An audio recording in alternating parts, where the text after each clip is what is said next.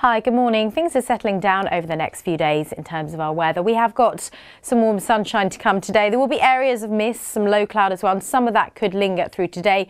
Most places, though, seeing some sunshine, particularly along the coast. Over the high ground, we've got mist and fog. Most places should clear that by lunchtime. There will be a little bit left over, particularly along the south coast. But further inland, warm sunshine, light southwesterly winds.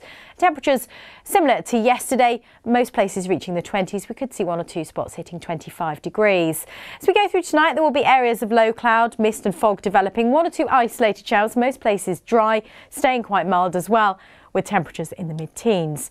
So again, the risk of some low cloud clearing a little bit quicker tomorrow. There will be the risk of a few sharp showers. Most places will be dry, bright. Again, some warm sunshine with light winds and temperatures in the mid-20s.